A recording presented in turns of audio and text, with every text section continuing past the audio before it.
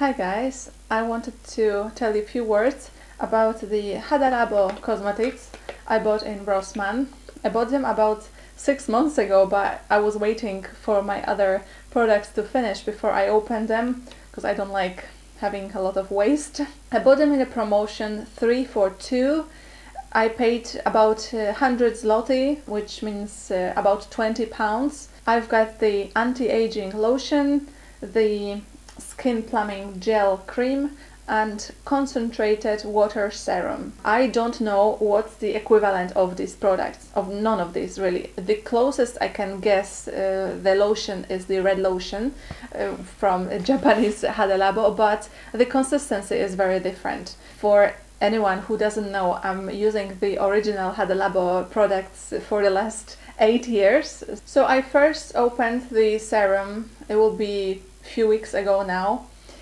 The consistency is very thick, very smooth. It feels like a thick silk. It felt really good on my skin, and I was just about to take a photo and share until that very evening. When I got home, I realized I have some spots. Then I took a break and applied it again with the same results, and then I think I've waited another week and tried it again, but the spots came out again. However, these two are actually not bad at all. One morning I've tried both of them together. They felt really good on my skin until I've tried to put the foundation on. The BB cream I've applied started rolling together with that cream, so it didn't look great. But when I started using them for the night time, they actually did a very good job. I don't have problem with my skin hydration,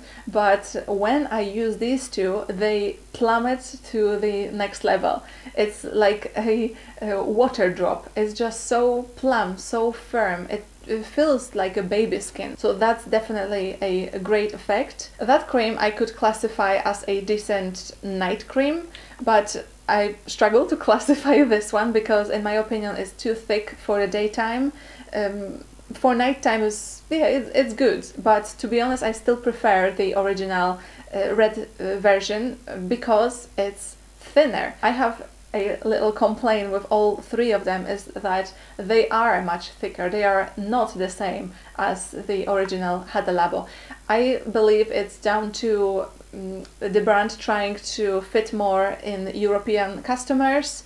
In Asia, first of all, they tend to have a little bit oilier skin, as well as the humidity in the air is higher, while in Europe this is not the case. Another reason for them being thicker, I think it's because when you look at the package, they recommend to use them as a series. There are 4 products in a series, while in Japan or Korea there can be up to 10 layers of different cosmetics, so they naturally will have to be thinner than these. My other complaint would be that they seem quite flat when it comes to ingredients. So even if you buy 4 of them, they are all based on hyaluronic acids. They have some addition, like this one has collagen and retinol, which is great, but as far as I'm concerned there's not that much else in all 4 of them. So to me, applying 4 cosmetics from the same series, it just wouldn't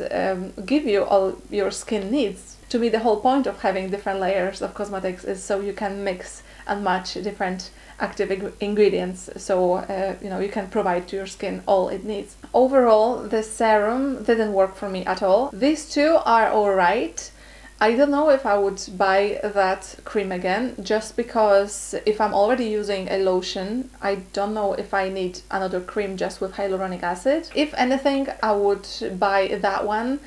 However, for me, I prefer the original Japanese red lotion because it's thinner. They are extremely moisturizing, so if someone has a dehydrated or dry skin and has never used a proper hyaluronic acid, then probably that lotion would be something I would recommend. I've had some questions about ingredients in that series, especially what could be the ingredient that caused problems with that serum.